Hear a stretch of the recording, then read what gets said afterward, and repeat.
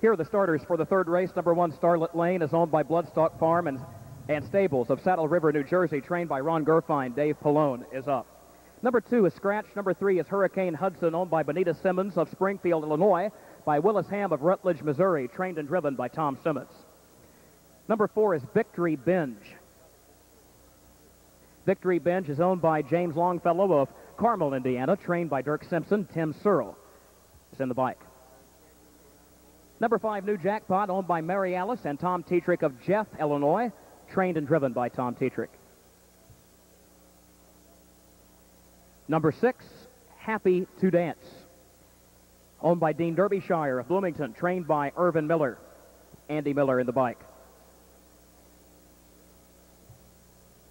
And number 7, Why Mess with Success, owned appropriately enough by the Why Mess with Success stable of Versailles, Kentucky, as they say it in the bluegrass, trained by Ron Gerfine, and Mike Lachance is in the bike. Third race of the day is only 3 minutes from post.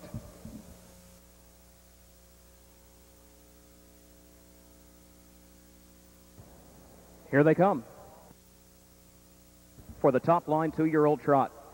And the favorite is off stride, Starlet Lane on a break. The rest are off and trotting, and there goes Happy to Dance out for the early lead, followed by Victory Binge toward the inside, Hurricane Hudson down toward the rail. Starlet Lane will have a ton of ground to make up.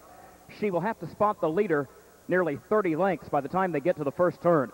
Back up front, Happy to Dance starts moving up on the outside to take the lead by 1.5 lengths to Victory Binge, who goes second. Why Mess with Success is third as they swing past the Carnival on the southeast turn of the racetrack. Hurricane Hudson fourth toward the rail. They're at the quarter. New Jackpot is next. Opening quarter in 30 2/5. It's a long way back to Starlet Lane as the field makes the move up the back stretch.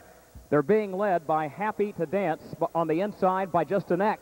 And Why Mess with Success goes second. Why Mess with Success up to get the lead now, 3/4 of a length. Happy to Dance goes second by 1.5 lengths. And then Victory Binge, Hurricane Hudson, New Jackpot, and a big gap, 20 more lengths back to Starlet Lane. And they're halfway home. Why Mess with Success leads it by 1.5 lengths, the half-mile mark in 1:01 2/5. Happy to Dance goes second. Victory Binge is third. Hurricane Hudson is fourth on the inside. One spot in front of New Jackpot. And Starlet Lane is catching the field, but the question now, will she have anything left? Because she's still nearly a dozen lengths off the lead. She's still last, and they're coming to the 3/4. Why Mess with Success leads it by 1.5 lengths. Happy to Dance goes second by the same margin. Then Victory Binge, Hurricane Hudson, New Jackpot, and Starlet Lane. The 3/4 reached in 1:33. So Why Mess with Success leads them off the turn by a length.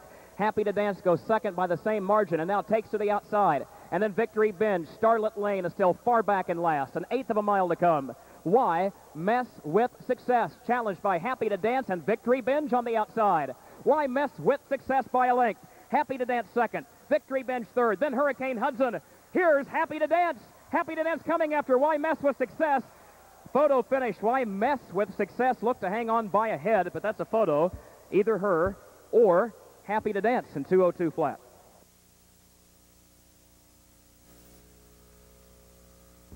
Well, speaking of top drivers, as the result is now official for the third race, Mike Lachance, a 3-time HTA Driver of the Year. He ranks in the top 5 leading dash-winning drivers of all time.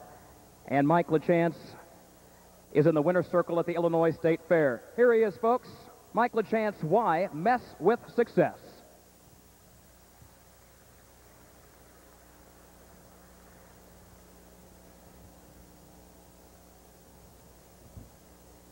Believe it or not, horses driven by Mike Lachance have won $128 million in his career. That is second all time. Phyllis Whiteside presenting the Illinois Topline Trophy to the connections of the Why Mess with Success stable.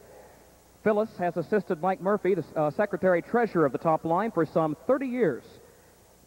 Phyllis, it's good to have you with us at the Illinois State Fair for the Topline Stakes. The winning 2-year-old colt is by Malabar Man, bred by KR Leasing Incorporated.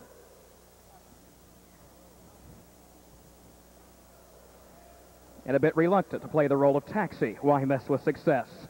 Mike Lachance, congratulations. 2:02 flat. The rundown is next. 7.6 exacta, by the way, $29.80.